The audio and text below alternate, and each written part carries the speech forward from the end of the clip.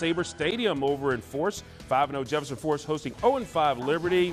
The minute yet to score this season. It was homecoming for the Cavs for senior night. Meanwhile, JF's Josiah Bell going to hell with a bomb to Raekwon Blake.